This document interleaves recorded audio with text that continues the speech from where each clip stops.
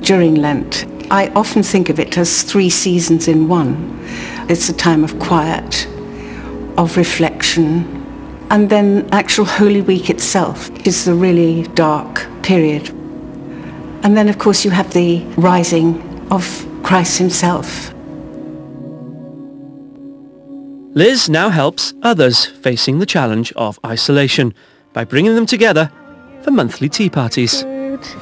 Losing your sight, you can become very, very isolated. And I think I felt that there was a clear choice. I was not going to let sight loss defeat me. I think I have that somewhat.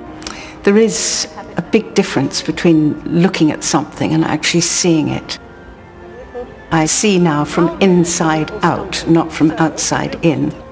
I just look and see things in a different way.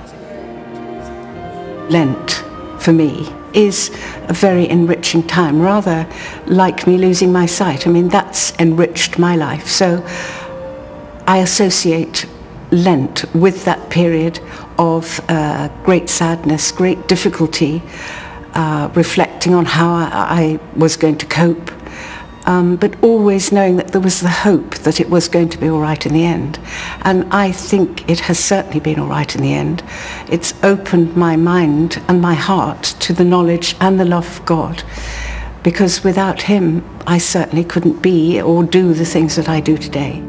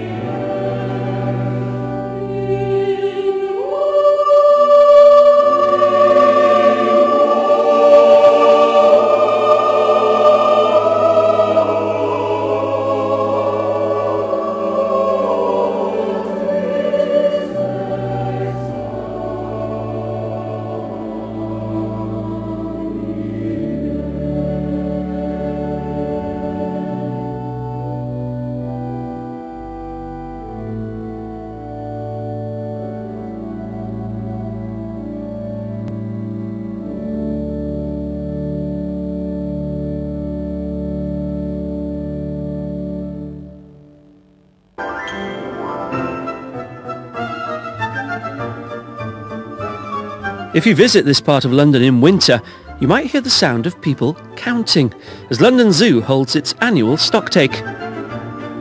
Every creature has to be accounted for by zookeepers like Rob. Each year we need to take stock and count all the different species that we have here and how many we have of each individual. It's an important part of our zoo licence. That helps European and worldwide stud books know exactly what stock's in what zoo, so they can move animals around if they need to. And I think we reassess that our value to conservation all the time. It's something that actually has to happen not just once a year. We have to constantly be reassessing what we're doing and deciding exactly the right thing to do. Ever since I was about 3, I've been really fascinated by animals, and so it's an incredibly self-indulgent job. What do you prefer, humans or animals? Well, no human's ever bitten me. I really like the giraffes. They're fantastic creatures. They have an incredible kind of presence about them. I think it makes you feel quite small when you work around the natural world and you realise just how complex it is and how understanding it is such a difficult thing to do. I think it's humbling, more than anything.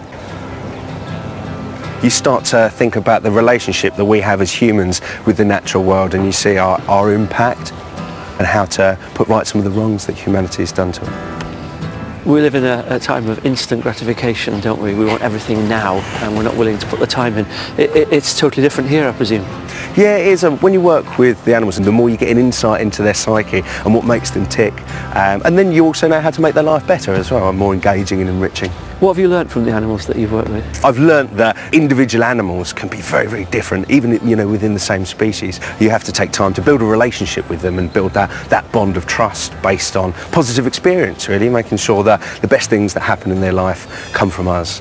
And it teaches you to be patient, and it teaches you to control your emotions and stay calm. And so, I suppose it's a lesson in life. Do you live out what you believe in your work here? I'd like to think that I get to use some of the patience and some of the grace and kind of the calmness. Whether my colleagues would say I'm like that, it would be another question you'd have to ask them, but I'd like to think that I do, yeah.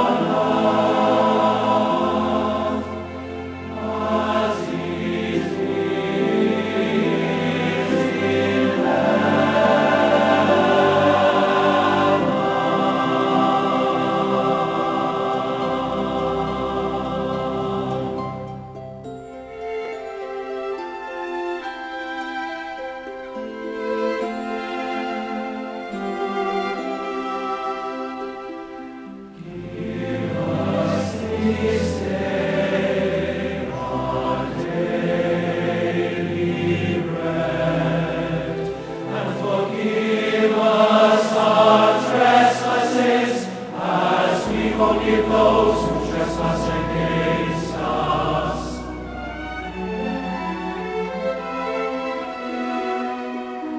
And lead us not into temptation.